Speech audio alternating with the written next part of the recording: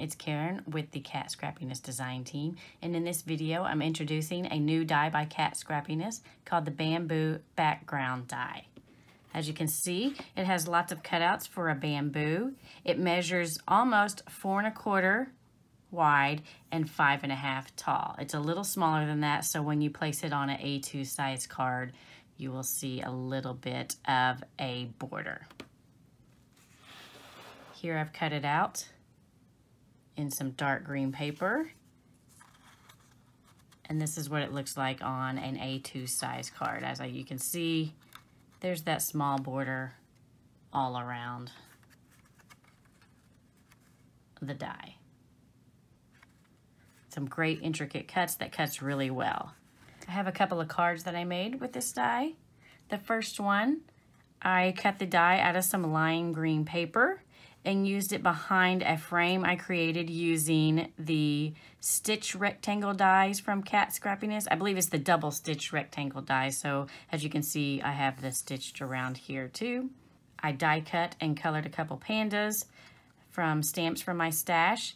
Then I used the stitched fishtail banner from Kat Scrappiness, stamped my happy birthday sentiment to finish the card.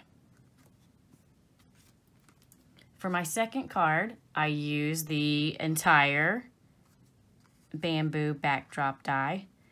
Used one of the banner dies from the Craft Essentials 2.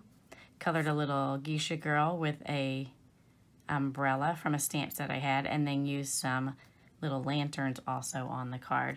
I've used some brown jewels on top of each of the lanterns and kind of hung them on a brown cord. The bamboo background die is now available in the Kat Scrappiness shop. I'll have the link down below. Here's a couple of close-up of the cards I made and some cards from the rest of the Kat Scrappiness design team.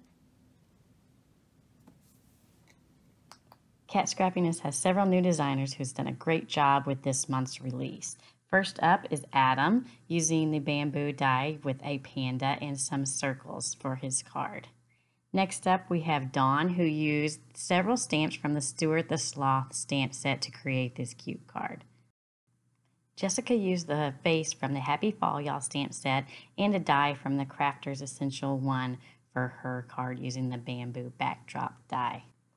Joe created this fun card using the Walk On stamp sets and the banner die from the Crafter's Essential Fall die set. Next up, Maria has this fun little panda card using the stitch flag dies, some little pink heart droplets from Kat Scrappiness also. Martha's used the cute owls from the envelope art owl set from Kat Scrappiness, and I love how she layered the bamboo dies on top of each other to get a different effect. Next up, we have Megan, who also used the Stuart the Sloth stamp set with a couple of stamps from that set, and the rope stitched rectangle dies for her sentiment. I love the sparkle on this card from Priscilla. She cut out the bamboo backdrop die with some glitter black paper and then used a few clear droplets on the card. Tina also layered the bamboo backdrop die on itself in white. Tina used the leaf and the sloth holding the coffee cup from the Stuart the Sloth stamp set. Last but not least, we have Jessica Lynn, who created a card using double stitch circles, the Merry Critters stamp set, and the banner die from Kat Scrappiness. I'll have a link down below to the bamboo backdrop die and to the blog post coordinating with this video. Thank you for watching.